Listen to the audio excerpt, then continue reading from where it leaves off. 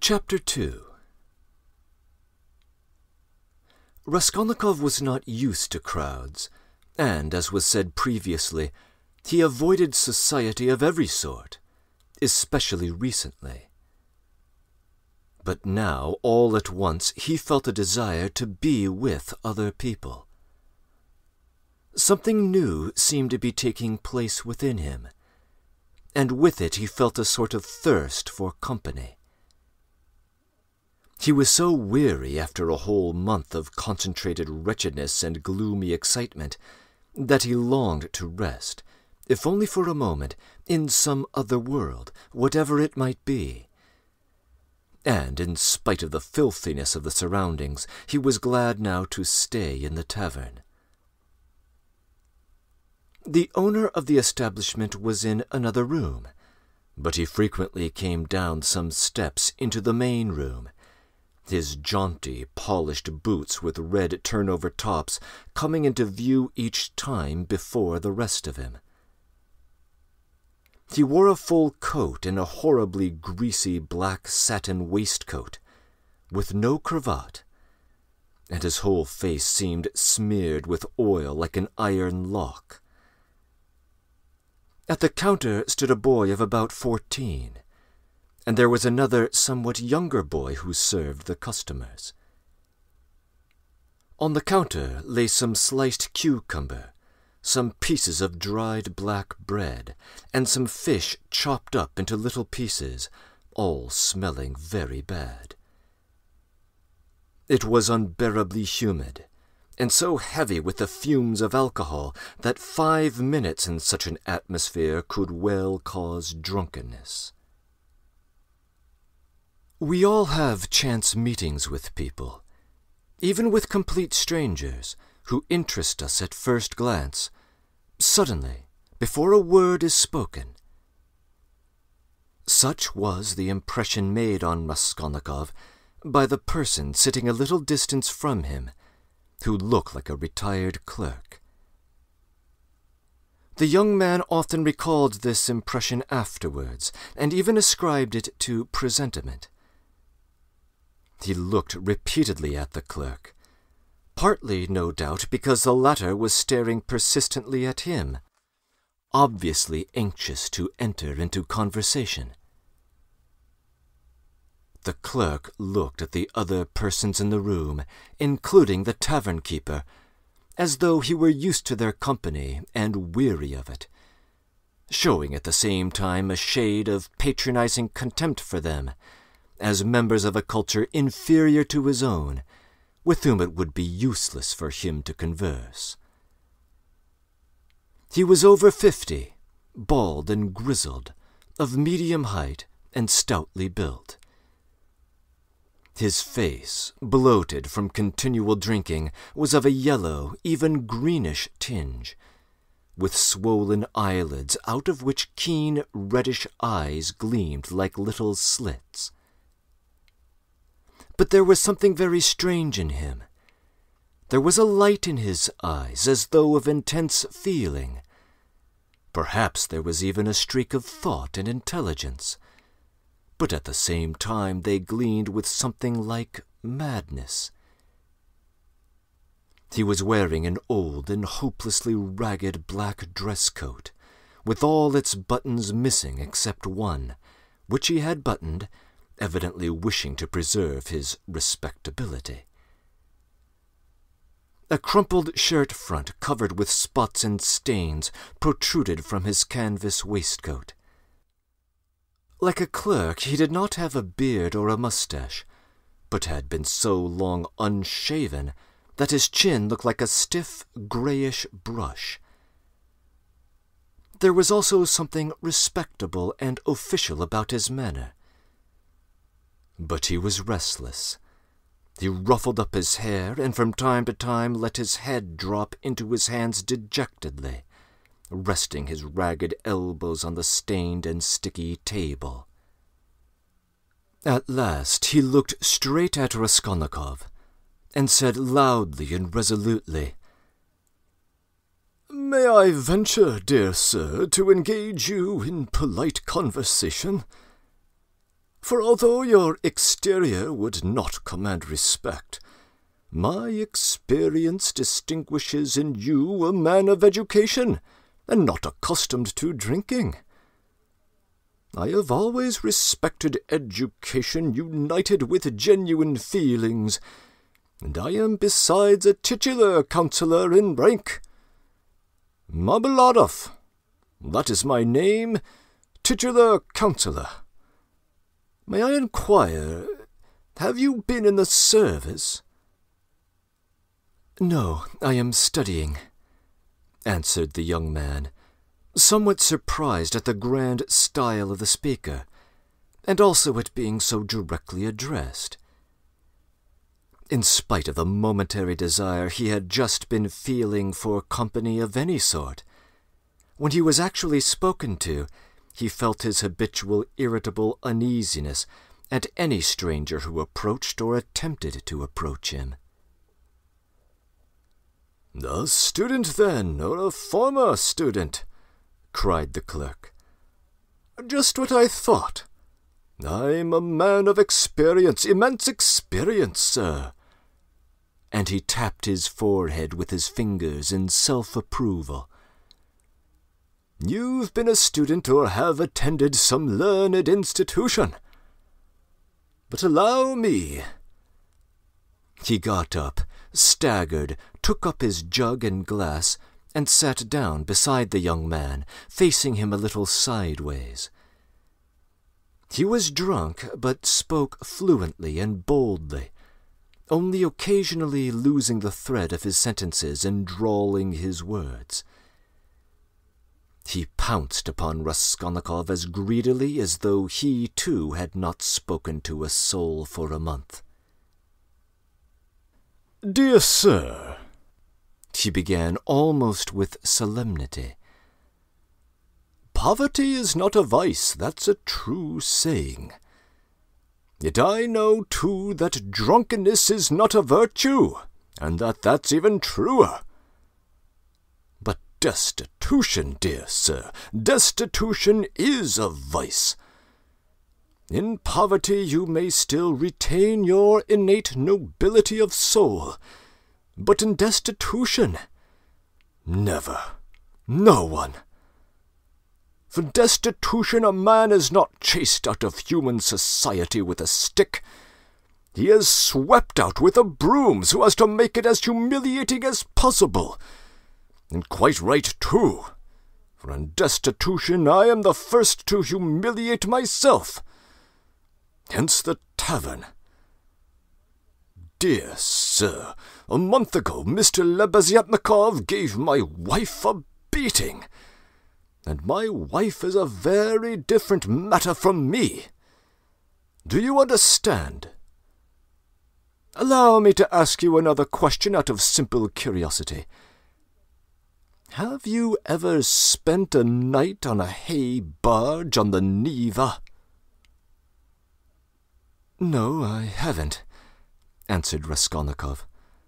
"What do you mean?" "Well, I've just come from one, and it's the 5th night." He filled his glass, emptied it, and paused. Bits of hay were in fact clinging to his clothes and sticking to his hair. It seemed quite probable that he had not undressed or washed for the last 5 days. His hands particularly were filthy. They were fat and red with black nails.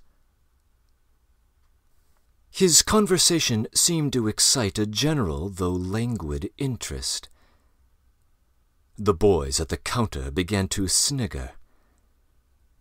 The innkeeper came down from the upper room, apparently on purpose to listen to the clown, and sat down at a little distance, yawning lazily, but with dignity. Evidently Marmeladov was a familiar figure here, and he had most likely acquired his weakness for high-flown speeches from the habit of frequently entering into conversation with strangers of all sorts in the tavern. This habit develops into a necessity in some drunkards, and especially in those who are looked after strictly and kept in order at home. Hence, in the company of other drinkers, they try to justify themselves, and even, if possible, obtain respect. "Clown," pronounced the innkeeper. "And why don't you work? Why aren't you at the office if you're an official?" "Why am I not at the office, dear sir?" Marmeladov went on, addressing himself exclusively to Raskolnikov, as though it had been he who put that question to him. "Why am I not at the office? Does not my heart ache to think what a useless worm I am? A month ago, when Mr. Lebeziatnikov beat my wife with his own hands, and I lay drunk, didn't I suffer? Excuse me, young man, has it ever happened to you, well, to ask hopelessly for a loan?" "Yes, it has. But what do you mean by hopelessly?" "Hopelessly in the fullest sense, when you know beforehand that you will get nothing by it. You know, for instance, beforehand with positive certainty that this man, this most reputable and exemplary citizen, will on no consideration give you money. And need I ask you, why should he? For he knows, of course, that I won't pay it back. From compassion. But Mr. Lebeziatnikov, who keeps up with modern ideas, explained the other day that compassion is forbidden nowadays by science itself, and that that's how it is done now in England, where there is political economy. Why, I ask you, should he give it to me? And knowing beforehand that he won't, you set off to him and—" "Why do you go?" put in Raskolnikov. "But what if there is no one, nowhere else one can go? For every man must have somewhere to go. Since there are times when one absolutely must go somewhere. When my own daughter first went out with a yellow ticket, then I had to go, for my daughter has a yellow ticket," he added in parenthesis, looking with a certain uneasiness at the young man. "No matter, sir, no matter," he went on hurriedly, and with apparent composure, when both the boys at the counter guffawed, and even the innkeeper smiled. "No matter, I am not embarrassed by the wagging of their heads, for everyone knows everything about it already, and all that is secret will be revealed, and I accept it all, not with contempt, but with humility. So be it, so be it. Behold the man.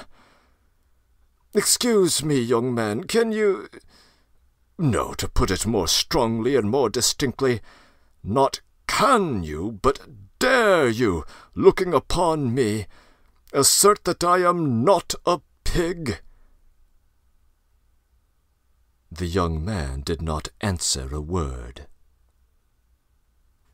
"Well," the orator began again persistently, and with even more dignity, after waiting for the laughter in the room to subside. "Well, so be it. I am a pig. But she is a lady. I have the semblance of a beast, but Katerina Ivanovna, my spouse, is a person of education, and an officer's daughter. Granted, I am a scoundrel, but she is a woman of a noble heart, full of sentiments, refined by education. And yet, oh, if only she pitied me! Dear sir, you know every man ought to have at least one place where people pity him. But Katerina Ivanovna, though she is generous, she is unjust. And yet, although I realize that when she pulls my hair, she does it merely out of pity, for I repeat, without being ashamed, she pulls my hair, young man," she declared with redoubled dignity, hearing the sniggering again. "But, my God, if she would but once— But no, it's all in vain, and it's no use talking. No use talking. For more than once my wish did come true, and more than once she has taken pity on me, but such is my trait, and I am a beast by nature." "Rather," assented the innkeeper, yawning. Marmeladov struck his fist resolutely on the table. "Such is my trait. Do you know, sir, I have sold her very stockings for drink. Not her shoes. That would be more or less in the order of things. But her stockings I have sold for drink. Her mohair shawl I sold for drink, a present to her long ago, her own property, not mine. And we live in a cold room, and she caught cold this winter, and has begun coughing and spitting blood too. We have 3 little children, and Katerina Ivanovna is at work from morning till night. She is scrubbing and cleaning and washing the children, for she's been used to cleanliness from childhood. But her chest is weak, and she has a tendency to consumption, and I feel it. Do you suppose I don't feel it? And the more I drink, the more I feel it. That's why I drink, to find sympathy and feeling in drink. I drink because I want to suffer profoundly." And as though in despair, he laid his head down on the table. "Young man," he went on, raising his head again, "in your face I seem to read some kind of sorrow. When you came in, I read it, and that was why I addressed you at once. For in unfolding to you the story of my life, I do not wish to make myself a laughing-stock before these idle listeners, who indeed know all about it already. But I am looking for a man of feeling and education. Know, then, that my wife was educated in a high-class school for the daughters of noblemen, and on leaving she danced the shawl dance before the governor and other personages, for which she was presented with a gold medal and a certificate of merit. The medal, of course, was sold long ago. But the certificate of merit is in her trunk still, and not long ago she showed it to our landlady. And although she quarrels with the landlady most continually, yet she wanted to boast to someone or other of her past honours, and to tell of the happy days that are gone. I don't condemn her for it. I don't condemn her, for the one thing left her is her memories of the past, and all the rest is dust and ashes. Yes, she is a hot-tempered lady, proud and determined. She scrubs the floors herself and has nothing but black bread to eat, but won't allow herself to be treated with disrespect. That's why she would not overlook Mr. Lebeziatnikov's rudeness to her, and so when he gave her a beating for it, she took to her bed more from the hurt to her feelings than from the blows. She was a widow when I married her, with 3 children, one smaller than the other. She married her first husband, an infantry officer, for love, and ran away with him from her father's house. She loved her husband very much, but he gave way to cards, wound up in court, and with that he died. He used to beat her at the end, and although she didn't let him get away with it, of which I have authentic documentary evidence, to this day she speaks of him with tears, and she throws him up to me. And I am glad that, though only in imagination, she should think of herself as having once been happy. And she was left at his death with 3 children in a beastly and remote district, where I happened to be at the time. And she was left in such hopeless destitution that, although I have seen many ups and downs of all sorts, I am unable to describe it even. Her relations had all abandoned her. And she was proud too, excessively proud. And then, dear sir, I, being at the time a widower, with a daughter of 14 left me by my first wife, offered her my hand, for I could not bear the sight of such suffering. You can judge the extremity of her calamities that she, a woman of education and culture and distinguished family, should have consented to be my wife. But she did. Weeping and sobbing and wringing her hands, she married me, for she had nowhere to turn. Do you understand, dear sir? Do you understand what it means when you have absolutely nowhere to turn? No, that you don't understand yet. And for a whole year I performed my duties conscientiously and faithfully, and did not touch this. He tapped the jug with his finger. For I have feelings. But even so I could not please her. And then I lost my place too, and that through no fault of mine, but through changes in the office. And then I did touch it. It will already be a year and a half ago since we found ourselves at last, after many wanderings and numerous calamities, in this magnificent capital, adorned with innumerable monuments. Here, too, I obtained a position. I obtained it and I lost it again. Do you understand?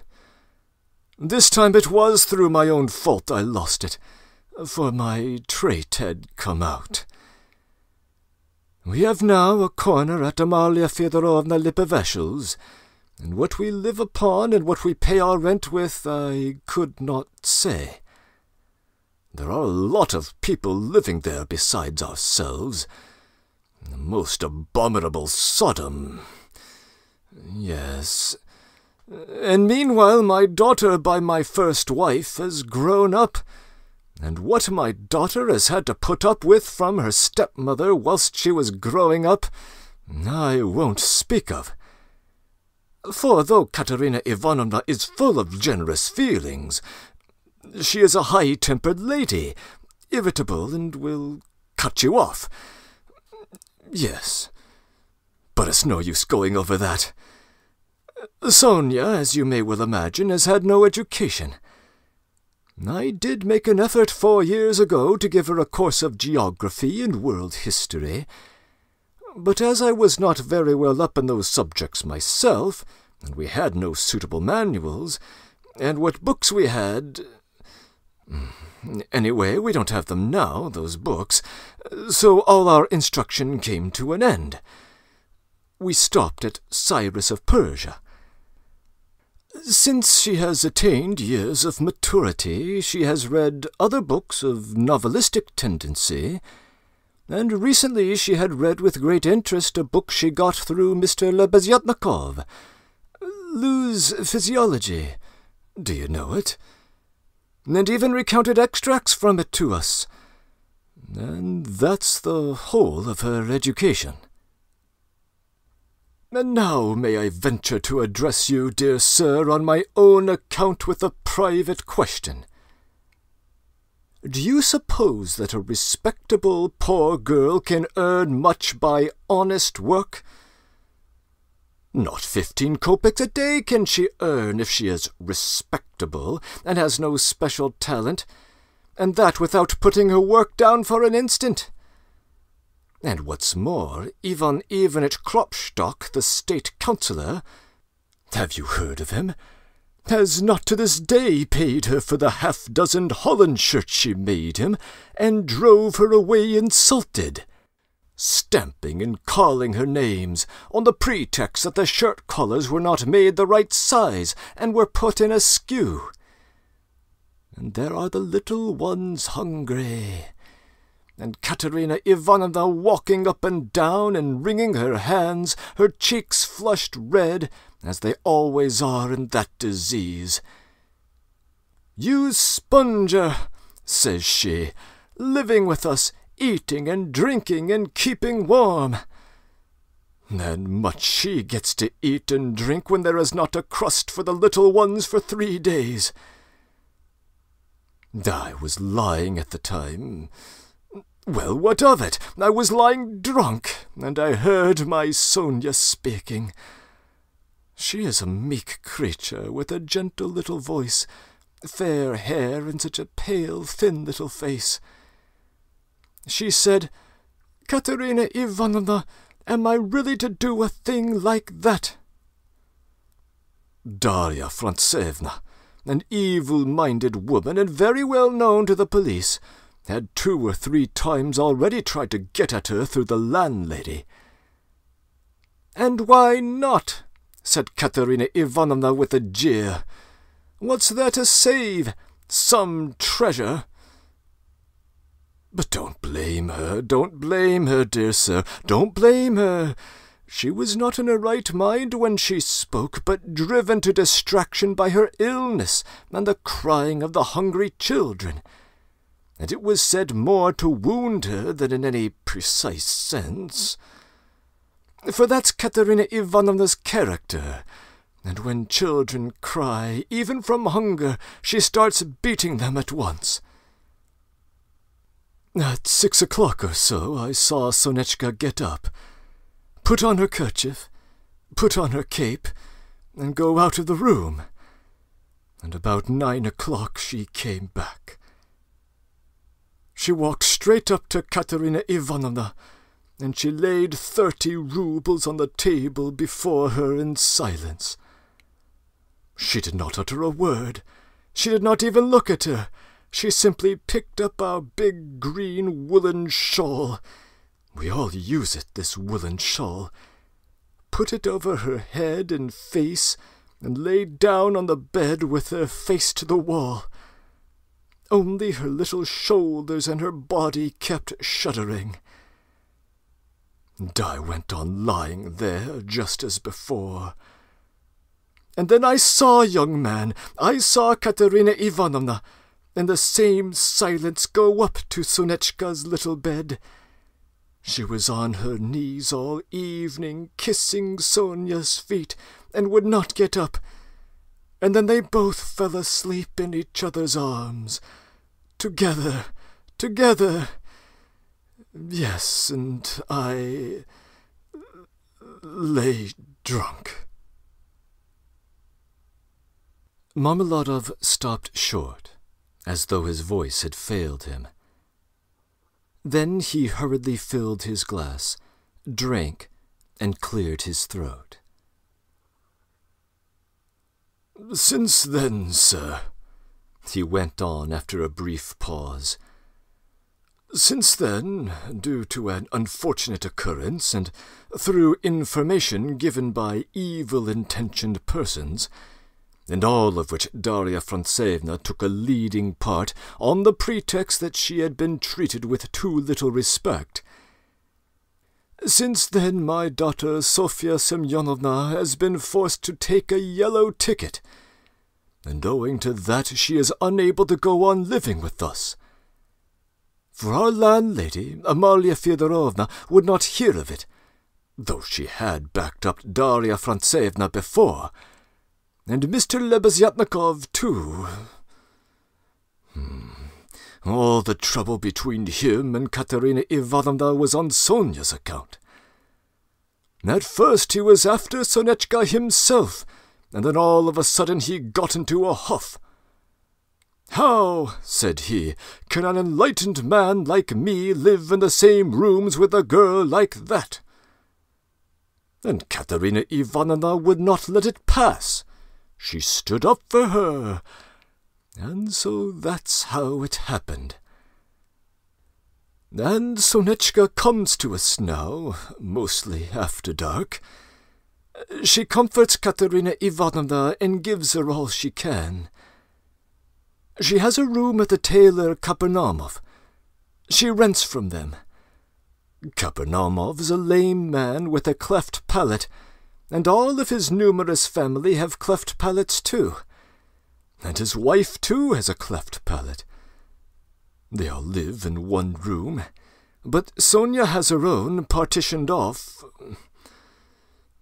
Yes, very poor people, and all with cleft palates. Yes. As soon as I got up in the morning, I put on my rags, I lifted up my hands to heaven, and set off to His Excellency Ivan Anasyevich. His Excellency Ivan Anasyevich, do you know him? No. Well, then, it's a man of God you don't know. He is wax, wax before the face of the Lord, even as wax melteth. He even shed tears when he heard my story. Marmeladov, once already you have deceived my expectations. I'll take you once more on my own responsibility. That's what he said. Remember, he said, and now you can go. I kissed the dust at his feet, in thought only, for in reality he would not have allowed me to do it, being a statesman and a man of modern political and enlightened ideas. I returned home, and when I announced that I'd been taken back into the service and should receive a salary, heavens, what a to-do there was! Marmeladov stopped again in violent excitement. At that moment a whole party of drunkards, already drunk, came in from the street, and the sounds of a hired concertina and the cracked piping voice of a child of 7 singing "The Little Farm" were heard in the entryway. The room was filled with noise. The tavern-keeper and the servants were busy with the newcomers. Marmeladov, paying no attention to the new arrivals, continued his story. He appeared by now to be extremely weak, but as he became more and more drunk, he became more and more talkative. The recollection of his recent success in getting the position seemed to revive him, and was even reflected in a sort of radiance on his face. Raskolnikov listened attentively. "That was 5 weeks ago, sir." "Yes, as soon as Katerina Ivanovna and Sonetchka heard of it. Lord, it was as though I stepped into the kingdom of heaven. It used to be, 'You can lie like a beast.' Nothing but abuse. Now they were walking on tiptoe, hushing the children. 'Semyon Zakharovitch is tired from his work at the office. He is resting. Shh.' They made me coffee before I went to work and boiled cream for me. They began to get real cream for me. Do you hear that? And how they managed to scrape together the money for a decent outfit. 11 rubles, 50 kopecks. I can't guess. Boots, cotton shirt fronts, most magnificent. A uniform. They got it all up in splendid style for 11 rubles and a half. The first morning I came back from the office, I found Katerina Ivanovna had cooked 2 courses for dinner. soup and salt meat with horseradish, which we had never dreamed of until then. She didn't have any dresses, none at all, but she got herself up as though she were going on a visit, and not that she had anything to do it with. They could make everything out of nothing. Do the hair nicely, put on a clean collar of some sort, cuffs, and there she was, quite a different person, younger and better looking. Sonetchka, my little darling, had only helped with money. For the time, she said. It won't do for me to come and see you too often. After dark, maybe, when no one can see. Do you hear? Do you hear? I lay down for a nap after dinner, and what do you think? Though Katerina Ivanovna had quarrelled to the last degree with our landlady, Amalia Feodorovna, only a week before, she could not resist then asking her in for a cup of coffee. For 2 hours they were sitting, whispering together. "Semyon Zakharovich is in the service again now, and receiving a salary," says she. "And he went himself to His Excellency, and His Excellency himself came out to him, made all the others wait, and led Semyon Zakharovich by the hand before everybody into his study. Do you hear? Do you hear? To be sure, says he, Semyon Zakharovich, remembering your past services, says he, and in spite of your propensity to that foolish weakness, since you promise now, and since moreover we've got on badly without you. Do you hear? Do you hear? And so, says he, I rely now on your word as a gentleman. And all that, let me tell you, she has simply made up for herself, and not simply out of thoughtlessness, for the sake of bragging. No, she believes it all herself. She amuses herself with her own imaginings. Upon my word, she does. And I don't blame her for it. No, I don't blame her.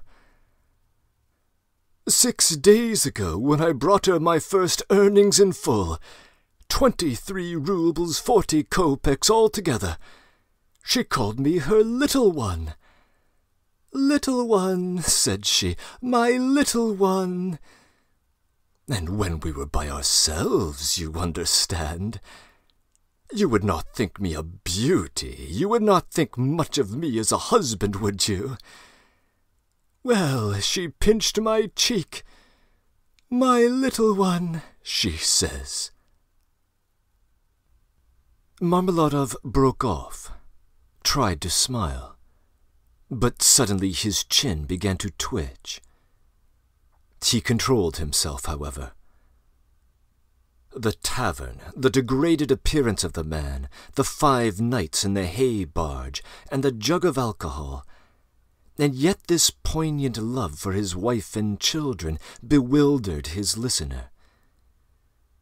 Raskolnikov listened intently, but with a sick sensation.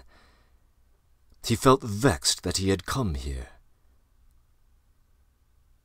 Dear sir, exclaimed Marmeladov, recovering himself. Oh, sir, perhaps all this seems a laughing matter to you, as it does to others, and perhaps I am only worrying you with the stupidity of all these miserable details of my home life. But it is not a laughing matter to me, for I can feel it all. And the whole of that heavenly day of my life and the whole of that evening I passed in fleeting dreams of how I would arrange it all, and how I would dress all the children, and how I would give her rest, and how I would rescue my own daughter from dishonor and restore her to the bosom of her family, and a great deal more. Quite excusable, sir. Well then, sir. Marmeladov suddenly gave a sort of start, raised his head, and stared fixedly at his listener. Well, on the very next day after all those dreams, that is to say, exactly 5 days ago, In the evening, by a cunning trick, like a thief in the night, I stole from Katerina Ivanovna the key of her trunk, took out what was left of my earnings. How much it was I have forgotten. And now look at me, all of you.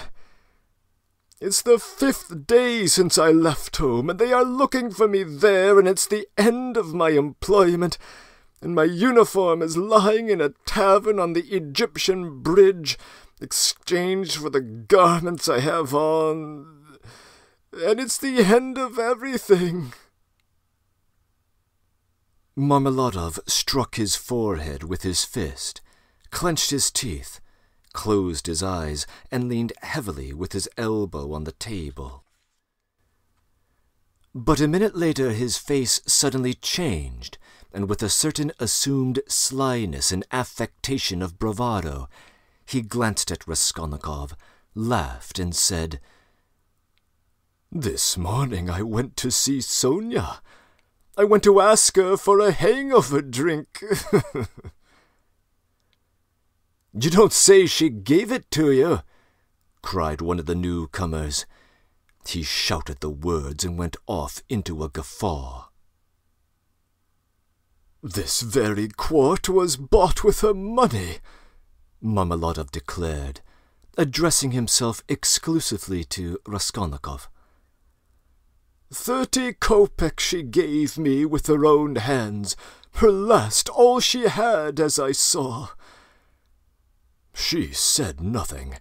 She only looked at me without a word. Not on earth, but up there, they grieve so over men, they weep.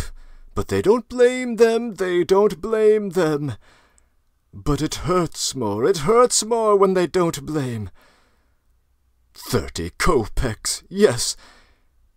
And maybe she needs them now, eh? What do you think, my dear sir? For now she's got to keep up a clean appearance. It costs money, that clean style. A special one, you know. Do you understand?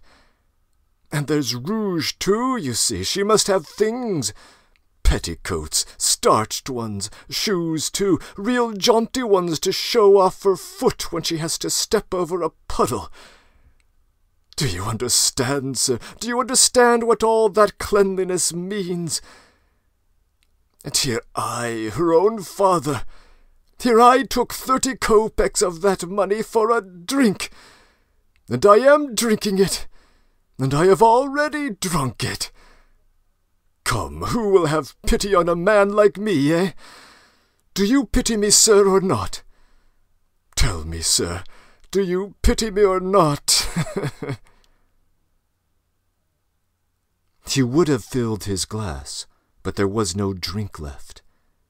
The jug was empty. "What are you to be pitied for?" shouted the tavern-keeper, who was again near them. Shouts of laughter and even swearing followed. The laughter and the swearing came from those who were listening, and also from those who had heard nothing, but were simply looking at the figure of the discharged government clerk. "To be pitied? Why am I to be pitied?" Marmeladov suddenly cried out, standing up with his arm outstretched, positively inspired, as though he had been only waiting for that question. "Why am I to be pitied, you say? Yes, there's nothing to pity me for. I ought to be crucified on a cross, not pitied. Crucify, O judge, crucify. But when you have crucified, take pity on him. And then I myself will go to be crucified, for it's not merry-making I seek, but tears and tribulation. Do you suppose, you that sell, that this half-bottle of yours has been sweet to me? It was tribulation I sought at the bottom of it, tears and tribulation, and have tasted it, and have found it. But he will pity us who has had pity on all men, who has understood all men and all things. He is the one. He too is the judge. He will come on that day, and he will ask, Where is the daughter who gave herself for her mean, consumptive stepmother, and for the little children of another? Where is the daughter who had pity upon the filthy drunkard, her earthly father, undismayed by his beastliness? And he will say, Come to me. I have already forgiven thee once. I have forgiven thee once. Thy sins, which are many, are forgiven thee, for thou hast loved much. And he will forgive my Sonia. He will forgive, I know it. I felt it in my heart when I was with her just now. And he will judge and will forgive all, the good and the evil, the wise and the meek. And when he has done with all of them, then he will summon us. You too come forth, he will say. Come forth, ye drunkards, come forth, ye weak ones, come forth, ye children of shame. And we shall all come forth without shame, and shall stand before him. And he will say unto us, Ye are swine, made in the image of the beast and with his mark. But come ye also.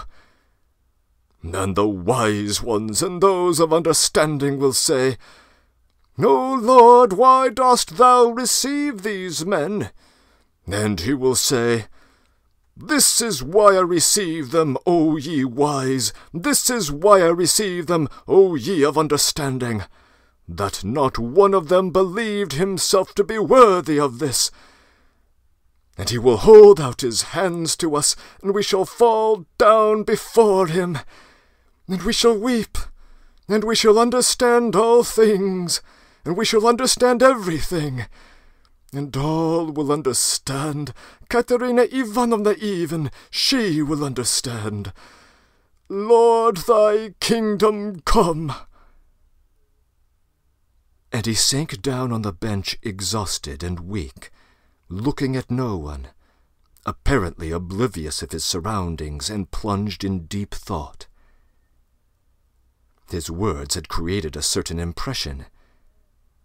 There was a moment of silence, but soon laughter and swearing were heard again. Reasoned it all out. Talked himself silly. A fine clerk he is. And so on, and so on. Let us go, sir, said Marmeladov suddenly, raising his head and addressing Raskolnikov. Come along with me. Kozel's house, looking into the yard. I'm going to Katerina Ivanovna. Time I did. Raskolnikov had for some time been wanting to leave, and he himself had meant to help him. Marmeladov was much weaker on his legs than in his speech, and leaned heavily on the young man. They had 200 or 300 paces to go. The drunken man was more and more overcome by dismay and confusion as they drew nearer the house. It's not Katerina Ivanovna I'm afraid of now, he muttered in agitation, and that she will begin pulling my hair. What does my hair matter? Forget my hair. That's what I say. It will even be better if she does begin pulling it. That's not what I am afraid of. It's her eyes I am afraid of. Yes, her eyes. The red on her cheeks, too, frightens me. And her breathing, too. Have you noticed how people with that disease breathe when they are excited? I am afraid of the children's crying, too. Because if Sonia has not taken them food... I don't know, then. I don't know. But blows I am not afraid of. Know, sir, that such blows are not a pain to me, but even an enjoyment. For I myself can't manage without it. It's better that way. Let her strike me. It relieves her heart. It's better that way. There is the house of Kozel, the cabinet maker, a German, well off. Lead the way." They went in from the yard and up to the 4th floor. The staircase got darker and darker as they went up. It was nearly 11 o'clock, and although in summer in Petersburg there is no real night, yet it was quite dark at the top of the stairs. A grimy little door at the very top of the stairs stood ajar. A very poor-looking room, about 10 paces long, was lit up by a candle end. The whole of it was visible from the entrance. It was all in disorder, littered up with rags of all sorts, especially children's clothes. Across the furthest corner was stretched a sheet with holes in it. Behind it was probably the bed. There was nothing in the room except 2 chairs and a very shabby sofa covered with oilcloth, before which stood an old pine kitchen table, unpainted and uncovered. At the edge of the table stood a smouldering tallow candle in an iron candlestick. It appeared that the family had a room to themselves, not a corner, but their room was practically a passage. The door leading to the other rooms, or rather cupboards, into which Amalia Lippeveshel's apartment was divided, stood half open, and there was shouting, uproar, and laughter within. People seemed to be playing cards and drinking tea there. Words of the most unceremonious kind flew out from time to time. Raskolnikov recognized Katerina Ivanovna at once. She was terribly emaciated, a rather tall, slim, and graceful woman, with magnificent dark blonde hair, and indeed with a hectic flush in her cheeks. She was pacing up and down in her little room, pressing her hands against her chest. Her lips were parched and her breathing came in irregular, broken gasps. Her eyes glittered as in fever, but looked about with a harsh, immovable stare. And that consumptive and excited face with the last flickering light of the candle end playing upon it made a sickening impression. She seemed to Raskolnikov about 30 years old, and was certainly a strange wife for Marmeladov. She had not heard them, and did not notice them coming in. She seemed to be lost in thought, hearing and seeing nothing. The room was stuffy, but she had not opened the window. A stench rose from the staircase, but the door onto the stairs was not closed. From the inner rooms, clouds of tobacco smoke floated in. She kept coughing, but did not close the door. The youngest child, a girl of 6, was asleep, sitting curled up on the floor with her head against the sofa. A boy a year older stood crying and shaking in the corner. Probably he had just had a beating. Beside him stood a girl of 9 years old, tall and thin as a matchstick, wearing a worn and ragged shirt with an ancient wool wrap flung over her bare shoulders, long outgrown and barely reaching her knees. She stood in the corner next to her little brother, her long arm, as dry as a matchstick, round her brother's neck. She seemed to be trying to comfort him, whispering something to him, and doing all she could to keep him from whimpering again, while at the same time her large dark eyes, which looked larger still from the thinness of her frightened face, were watching her mother with fear. Marmeladov did not enter the door, but dropped on his knees in the very doorway, pushing Raskolnikov in front of him.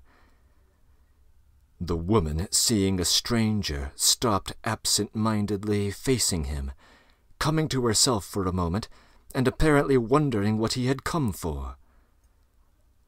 But evidently she decided that he was going into the next room, since he had to pass through hers to get there.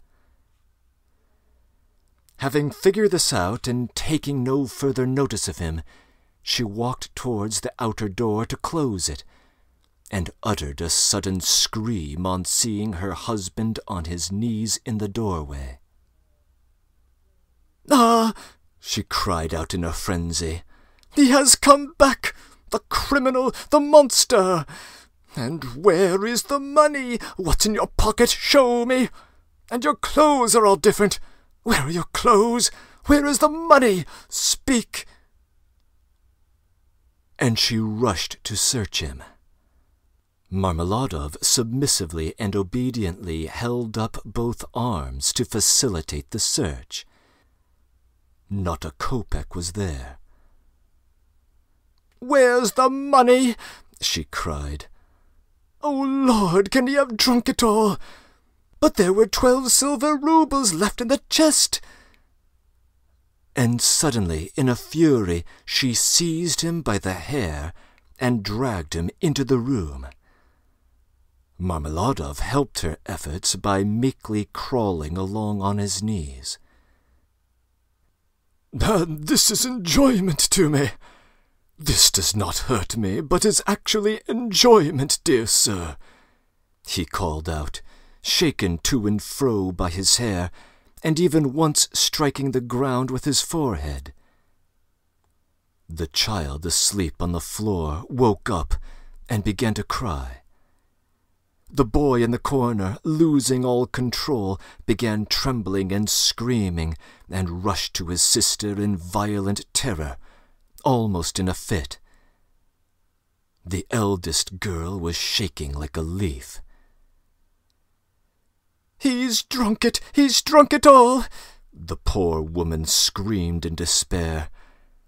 "And his clothes are gone, and they are hungry, hungry!"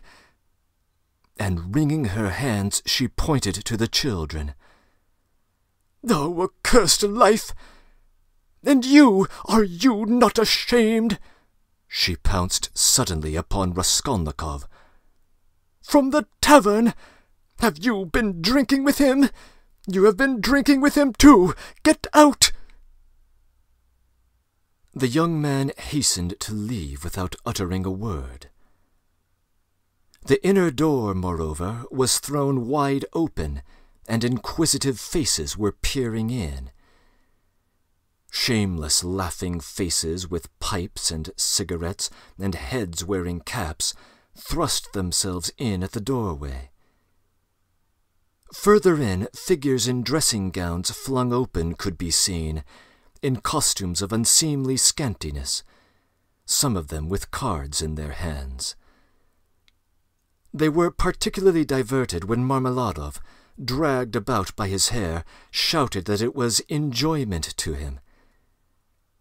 They even began to come into the room. At last a sinister, shrill outcry was heard.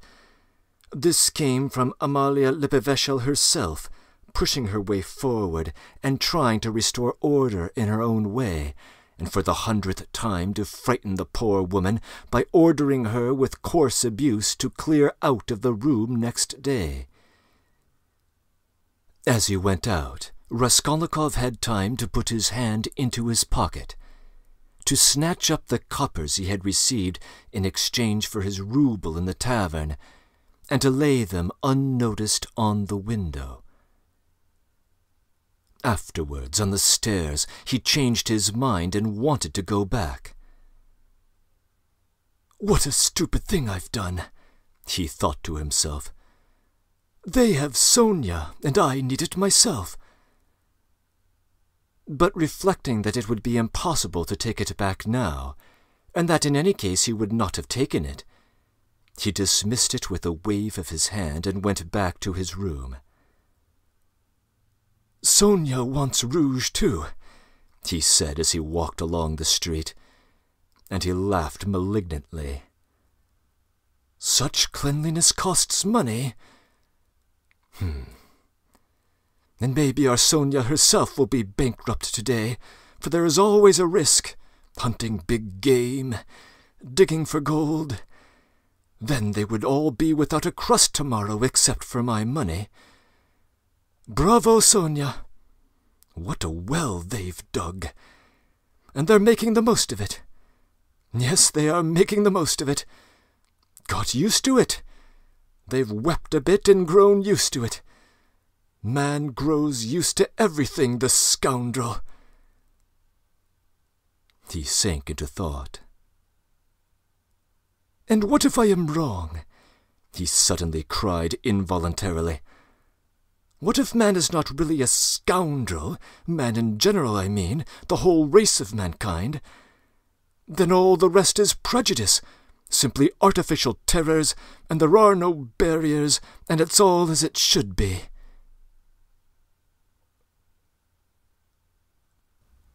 Breaking in. In a parenthetical remark, our narrator tells us that there is no real night in Petersburg during the summer.